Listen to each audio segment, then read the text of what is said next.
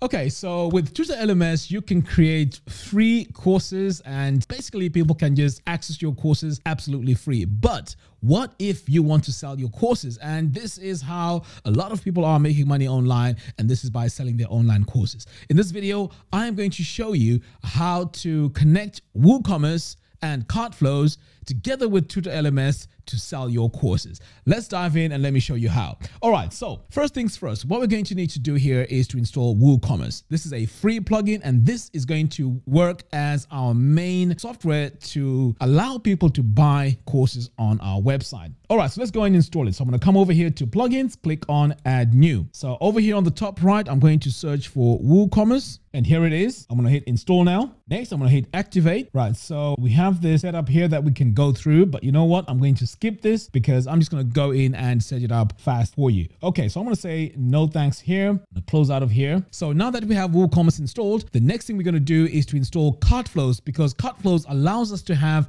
beautiful checkout and thank you pages. All right. So let's go ahead and do that. I'm going to come back over here to my plugins and click on add new. I'm going to search for cart flows, and here it is. I'm going to click install. Now this plugin is free. It does also have a pro version, but I will be talking about that in an upcoming video. Okay, next I'm going to hit activate.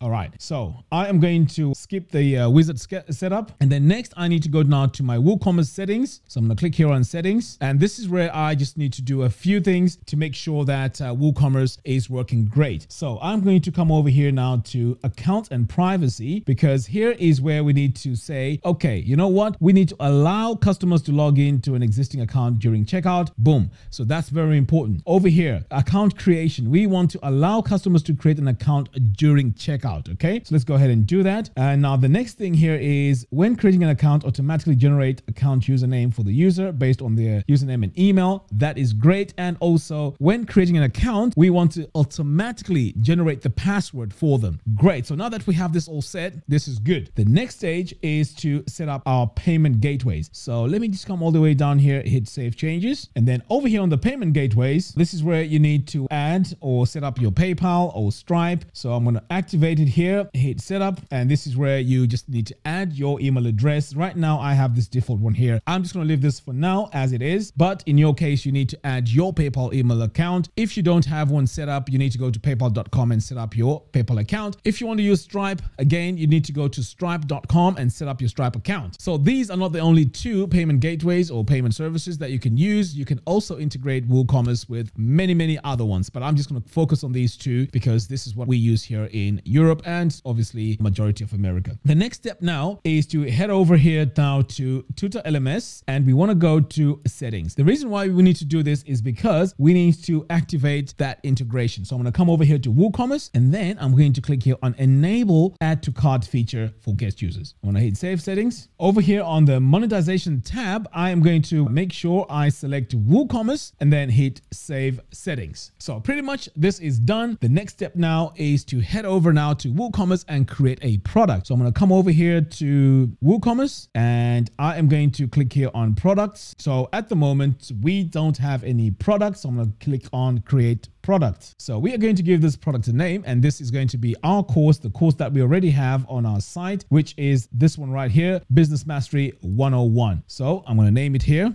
Now over here, I'm just going to add a bit of a description, just like that. Now you need to make sure that this is virtual, downloadable, and I'm also going to select here for Tutor. Now we need to add our price. So I'm just going to add my price here as $97. Now over here, we need to add our product image. So I'm going to click here, and this is just for consistency purposes. I'm going to select my image here. And do we have a featured image? Okay, we don't have a featured image. That's fine. Okay, so now that I've added my price, I'm now going to hit publish. So now our product has been created, and this is fantastic. Okay, so the next step now is to head over now to TutorLMS and make sure that this is linked. Okay, so over here now, I need to go to courses. I'm going to click on edit. Okay, so now if I scroll all the way down here, we can see here now we have this option which says add product. And this is where when we click on this drop down, we see that we have Business Mastery 101. So I'm going to select that. Course type, I'm going to choose paid. And now when I hit update, this should now update this. And when people come now to my site, they will be able to pay for the course to get access to it. Okay, so now I'm going to hit view course. And now you can see that over here, it says $97, and we can now click on add to cart. And this now is going to go to our cart. So this is how we add payments to our courses on our TutorLMS website. But I have even a better way of presenting our landing page for our course, our checkout page, and also our thank you page. So this is what I'm going to be showing you